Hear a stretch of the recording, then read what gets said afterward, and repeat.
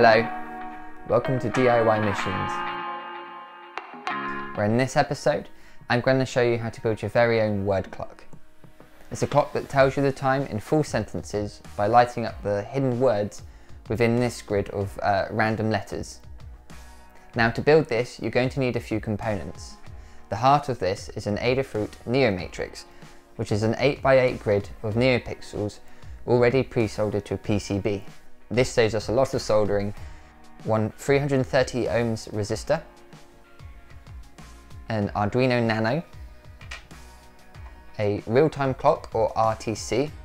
I'm using this one. This is a DS3231. Of course you'll find links to all of these parts in the description below. Some electrical wire, a sheet of A4 tracing paper, and then last off you'll need some plastic to print the printed components. Now you'll need between 500 to 600 grams of plastic. I've printed mine in PLA and you can print yours in whatever you like. I wouldn't print the main body of this in white, but otherwise you can use any colour you like. The more reflective the better. Let's get started.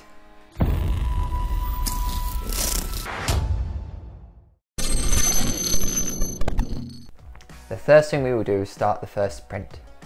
The first print might take a while.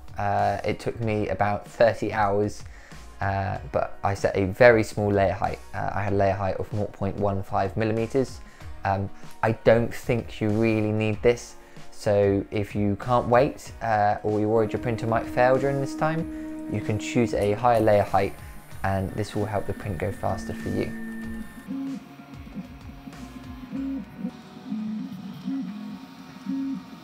Whilst our first print is printing, we can begin soldering some of the connections. I'm going to be using 3 different coloured wires so that I can help follow my circuits on the way through. If you have the same colours to hand, that'd be ideal, it'd be a little bit easier to follow, but if not, don't worry, you can do the whole thing in one colour if you need to. Let's measure out about 9 centimeters. It doesn't need to be precise. I'm going to try to keep all 3 the same length. So that's our first 3 wires. The next thing we need to do is trim off a bit of insulation. So you need to take a bit off both ends.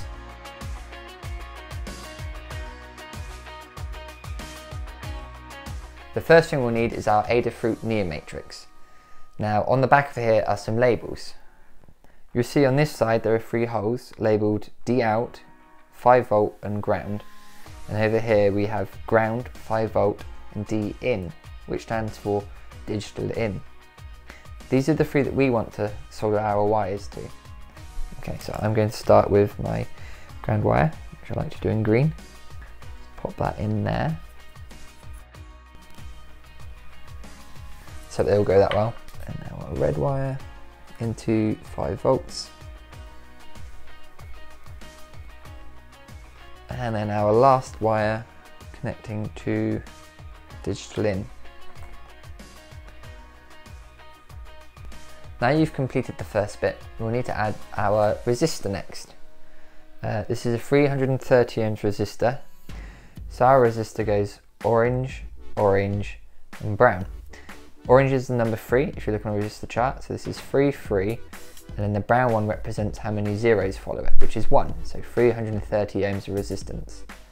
The gold band at the end here represents how accurate or precise this resistor is. Gold is absolutely fine for what we're doing. So this needs to be connected to our digital in wire, which is the yellow one. This helps to protect the Neo Matrix when you start up your project, in case you have any sort of electrical surge which could damage the Neopixels attached to the Neo Matrix. The legs on this are actually quite long, so we'll just trim those off a bit.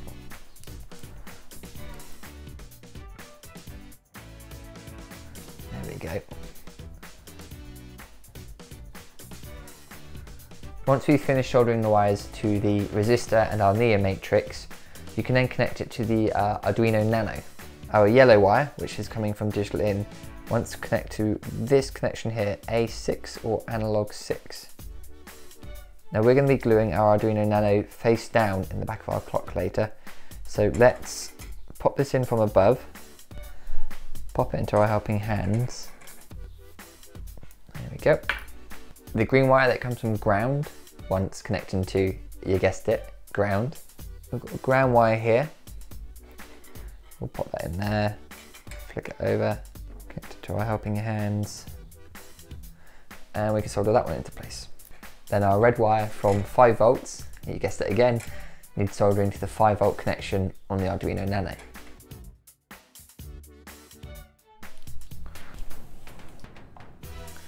I'd just like to take a quick moment to thank my Patreon supporters and Electromaker, both of whom help make this channel possible.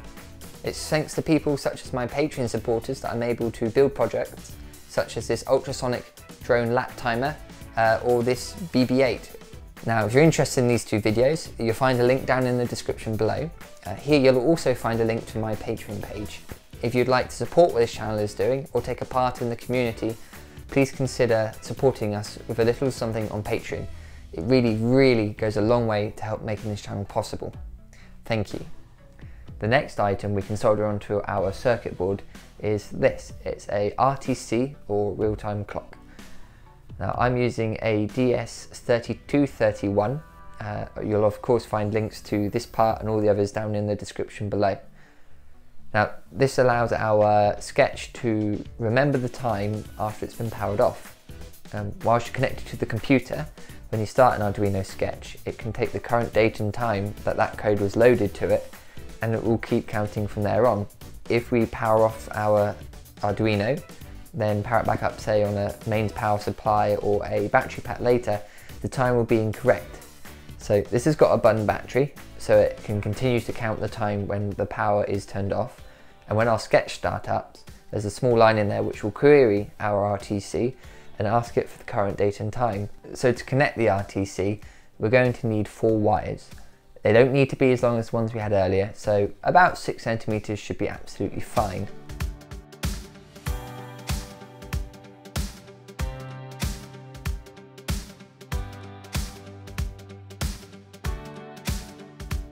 And again, you want to trim off a bit of insulation from each one.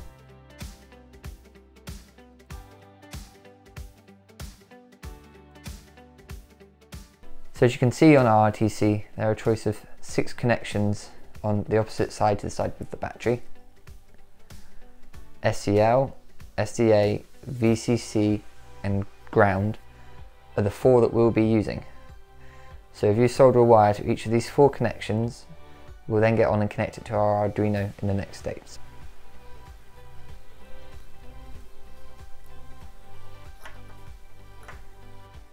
So that's our 4 wires attached.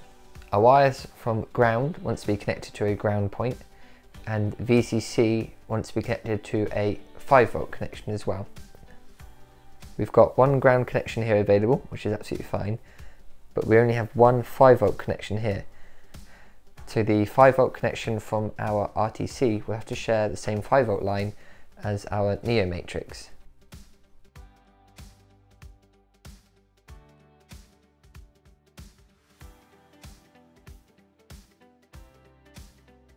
Now we've got 2 more wires left to connect. Once we've done soldering those, that's all of the soldering complete. Now our wire from SDA, in my case the purple wire, this one wants to connect to analog 4 on our Arduino. And then our last wire, which goes to SCL, wants to be connected to analog pin number 5.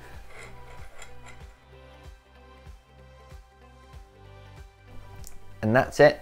That's our soldering complete for now. Now that we've finished soldering our electronic components, it's a good idea to upload our sketch and see if everything's working as we intended before we carry on. Plug your Arduino Nano into a USB port on your personal computer. Open the sketch. You'll find a link in the description below where you can download the code for this. Upload it to your board, and then once it's finished uploading, you should see some LEDs on our Neopixel spring into life. There we go. That's good news. So now we know the circuit's working as we intended, we can carry on and build the rest of the physical assembly. There's not much left to do now. For this, we'll take our electronic components and our first 3D printed part. We have 6 pins here, which line up with these 6 pinholes you'll find in the Adafruit Neo matrix. Now the orientation matters on this. You can tweak it later in code, but it's best we get it right first time.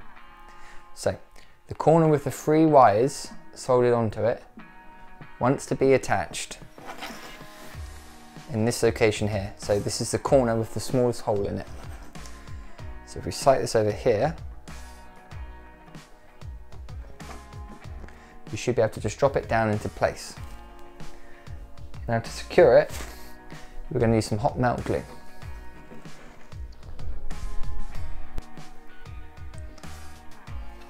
There we go. It's easy as that.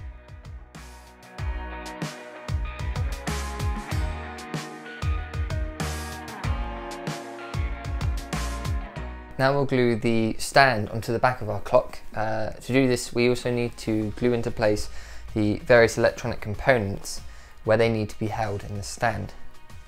Now, the first thing to attach is our Arduino Nano. Now, for our clock to work, we need to be able to power it using this USB port. So in the back of this wall is a hole here. What you'll need to do is to glue it into place with the USB port remaining accessible through this hole like this.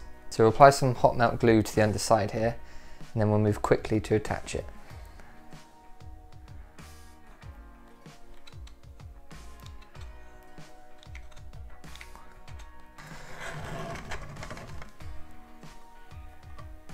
Then we need to rearrange the RTC clock down here in the bottom section. So bend the wires around, apply some glue. Check one more time that all of your wires are okay. Some of them may have come loose whilst we've been gluing it all into place. But if you're quite happy, we can go ahead and position the main clock body over our circuits.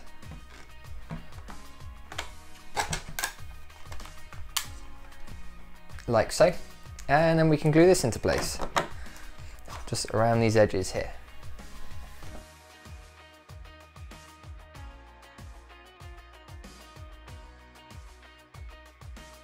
Once that's complete, you'll find your clock can now stand up of its own accord. Now once this glue has cooled down properly, you can go along, you can pick off these strands. It won't look so bad if you just take a few moments to tidy it up. Okay, the next thing we will do is add a piece of tracing paper to the front of our clock. You'll just need one sheet. We tear one out from our pad, we'll be done with that. Now the easiest way to cut this to size is to take our clock, lay it face down here, lining it up into one corner, draw around the other 2 faces. One. Now our tracing paper needs to sit just on the inside of this, so when you cut out your lines, cut just on the inside of both lines. Not by too much, just a little bit, but you certainly don't want it to be bigger. Next, we'll use some hot melt glue to hold the tracing paper onto the front of our clock face. So,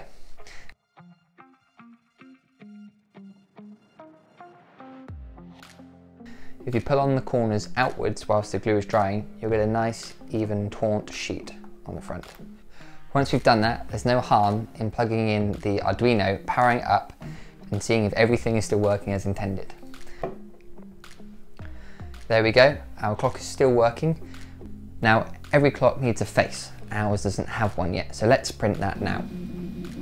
I printed mine at 0.2mm layer height. That seems absolutely fine. It's not a particularly long print, and you can print it in any color you like.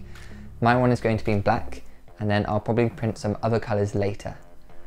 Now that it's complete, we can try it on our clock face. So all we have to do is line it up on the front and drop it into place. As I mentioned, you can also print other clock faces. I've also printed one earlier in a beige colour with some copper detail around the edges. So we drop this one down. It really is that easy to change the style of your clock. And if you want to, you can go ahead and design your own clock face I'll put some dimensions or a link to a technical drawing below, which will show you how it needs to fit onto the back of our clock. And that's the end of our project. So all that's left for me to do is say thank you for watching. If you're interested in any of these other projects, BB-8s, hot wire cutters and drone lap timers, please check out the links in the descriptions below. Otherwise, until next time, ciao for now. Now, I've written some code that runs on our word clock, but I am by no means an advanced programmer. It's probably my Achilles heel. If you'd like to have a look at writing your own code for the clock once you've built yours, please do. Perhaps you can add other features such as a dimmer mode at night time or allowing for daylight savings time. If you do, submit your code in the comments below, and after I've received a few, I'll have a look at them and perhaps make a video showing everyone the best entry.